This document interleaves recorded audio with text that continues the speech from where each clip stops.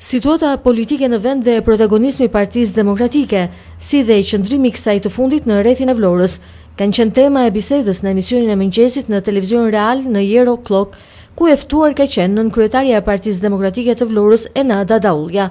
Normalisht, Partia Demokratike, si Partia Demokratike e Vlorës, e të gjithë degëve të rrethëve të Shqipërisë, ashtu dhe PD-sha vet, që prej 18 shkurtit ka nisur synimin e saj me një kauzë të madhe.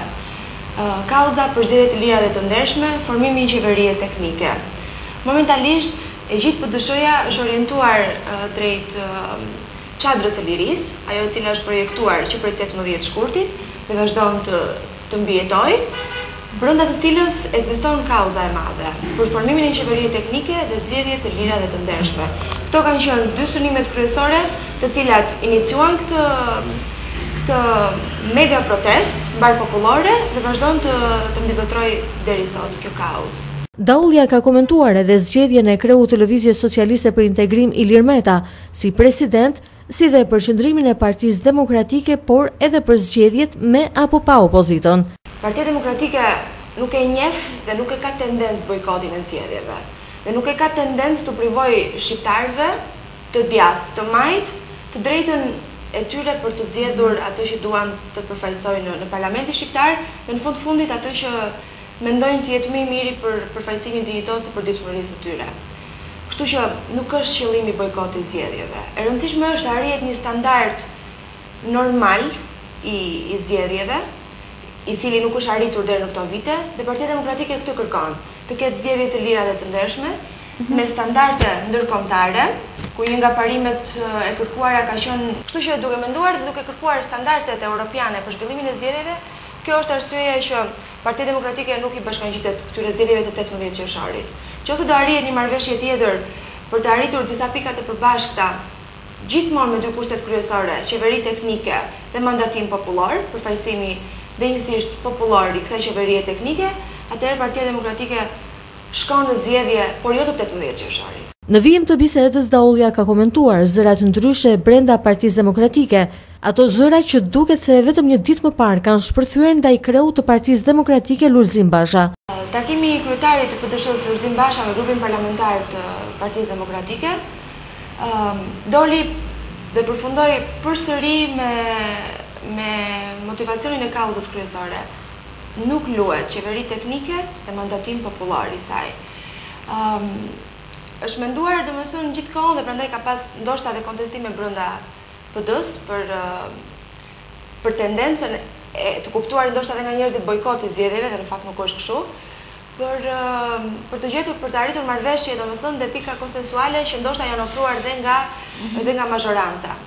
Sepse mund të jetë ofruar deri diku në mënyrë indirekte shtyria e datës së zgjedhjeve, ishin shumë ndryshime e 4 ministrave. Shiko, të gjitha, të paktën për mendimin tim dhe personal, po dhe politikisht, e gjitha mendohet se ishin dhe janë lëshime fars. Nuk është, vërtet mund mendosh që 4 ministra të ofruar nga mazhoranca, po PD-ja nuk është se kërkon poste politike. PD-ja kërkon standarde europiane që njerëzit të ndihen, jemi në 2017-ën, jemi dhe me tendencë për të futur në BE dhe kërkojmë të kemi ato standardet që në fundit i meritojmë. Jemi njerëz me integritet, kërkojmë të kemi të drejtën më minimale, të drejtën e të votuarit në mënyrë të lirshme, në mënyrë të ndershme dhe jo të viden votat. Nuk është ideja se Rama ofron 4 ministra, PD-ja jofshet, PD-ja është për të mirën PD-ja. Kauza e madhe që Partia Demokratike ka është për të mirën e qytetarit shqiptar. Dhe kjo arrihet nëpërmjet një bashkëpunimi të pastër dhe jo nëpërmjet një bashkëpunimi në kushte biznesi. Nën kryetaria e Partisë Demokratike të Vlorës ka folur po ashtu edhe për mbështetjen e demokratëve të Vlorës ndaj çadrës së lirisë. Demokratët e Vlorës kanë qenë iniciatorë dhe qendristar në gjithë angazhimet dhe aksionet politike që Partia Demokratike shqiptare ka marrë prej vitesh, ashtu sikurse do ndodhte dhe prej protestës madhështore dhe kauzës së nisur që prej 18 shkurtit. Partia Demokratike e Vlorës së bashku me aktivistët e saj kanë qëndruar dhe vazhdojnë të qëndrojnë në çadër në mbështetje të Lulzim Bashës, në mbështetje të çadrës së lirisë, në mbështetje të kauzës së madhe. Lulzim Basha, kryetari i PD-s, dhe dje, pasi doli nga mbledhja e grupit parlamentar të Partisë Demokratike, e tha shumë qartë që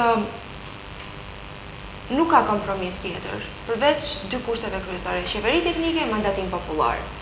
Mirë po tha dhe pjesën tjetër që jam i hapur për çdo zgjidhje tjetër realiste që më ofrohet për të mirën e qytetarëve shqiptar. Daullia ka folur në vijim edhe për gjeneratën e re të Partisë Demokratike, ata që në këto zgjedhje do të votojnë për herë të parë.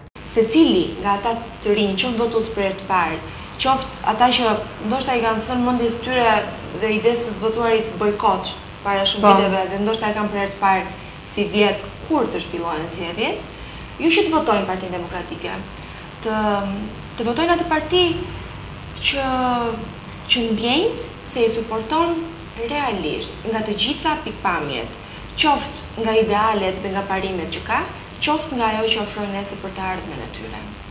Është Shqipëria sot një vend i jetueshëm për të rinjt? Fatkeqësisht jo. Dhe prandaj pretendohet që diçka të ndryshohet.